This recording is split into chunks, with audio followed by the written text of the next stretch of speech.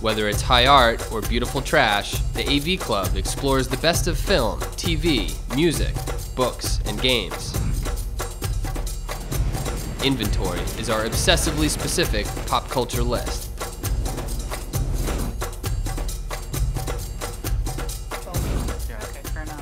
Welcome to Inventory. Today we're going to be talking about ridiculous killer robots. When this inventory first came up, the first thing that came to my mind was the little battle droids from the new Star Wars films. That doesn't compute. But then another movie came to my attention, and once I watched it, I realized I had to talk about it. It's Ro-Man, with a hyphen, from the 3D movie Robot Monster. He is, in fact, a guy in a gorilla suit with a fake diving bell on his head. Humans, listen to me. This is a man named George Barrows who got a lot of work in the 50s and 60s by virtue of the fact that he had his own gorilla suit. He's actually a really successful ridiculous killer robot. He starts the film by hitting Earth with a ray that kills everybody on the planet except for 8 people. And there are perhaps 8 people left on Earth. And then he spends the rest of the movie trying to kill those 8 people. Fool humans, there is no escape. Unfortunately, becoming too human turns out to be Ro-Man's fatal flaw. Suppose I were human. Would you treat me like a man? Oh, the humanity. You sound like a human, not a Roman. It was made over the course of 4 days for $16,000, and it really shows in the filmmaking. There are a lot of flubs, a lot of line errors. Come and get us. That said, it was actually a huge hit in its time. Made for $16,000, it made $1 million, and it was highly praised for the 3D effects and just for its overall humanity.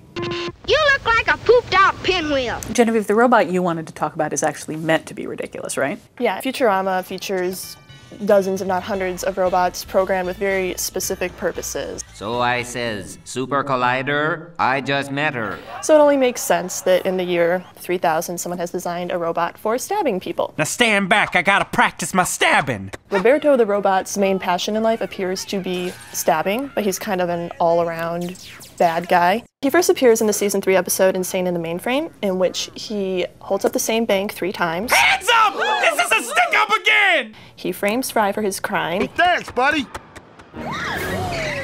He breaks out of an insane asylum. So when were you planning to break out? I'm thinking maybe a few seconds ago.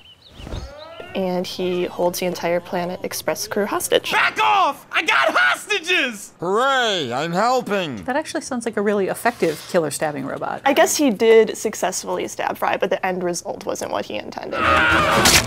Oh! He's certainly not the only killer robot in the Futurama universe. There's also Robot Santa Claus. There's the Robot Devil. I heard him! And of course, the horde of Lucy Lubots. Oh no! They're forming a human pyramid of robots! So, Sean, unlike Roberto, your killer robots have a very specific origin story. Right, well, the entire premise of the Bill and Ted series is that our collective fate rests on the shoulders of 2 generic sort of metal rockers, played by Keanu Reeves and Alex Winter. I'm Bill S. Preston, Esquire. And I'm Ted Theodore Logan. And we're Wild Stallions! Their music is so universally adored that it unites the whole of civilization. Be excellent to each other.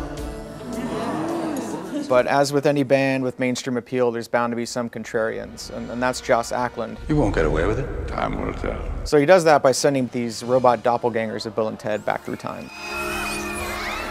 In order to successfully infiltrate their lives, these ostensibly highly intelligent killer robots have the natural dumbass dispositions of Bill and Ted themselves. But here's the truth. We're totally gonna kill you now. You dick, Bill!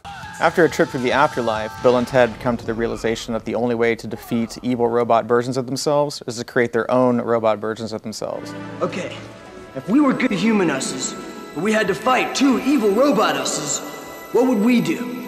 Make good robot us's? So they seek the help of God. We were thinking along the lines maybe of a scientist or something. Who hooks them up with these alien dead scientists.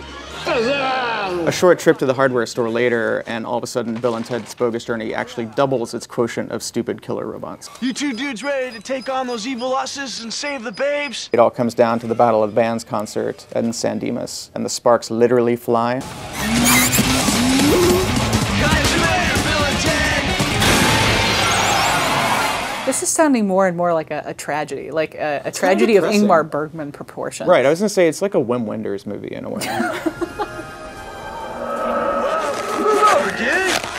Of these ridiculous killer robots, which one would win in a fight? See, mine were only programmed to kill 2 people, and she just killed an entire planet. Yeah, and really stabbing isn't the most effective way to kill someone. I am ordered to kill you. I must do it with my hands. For more ridiculous killer robots, visit avclub.com.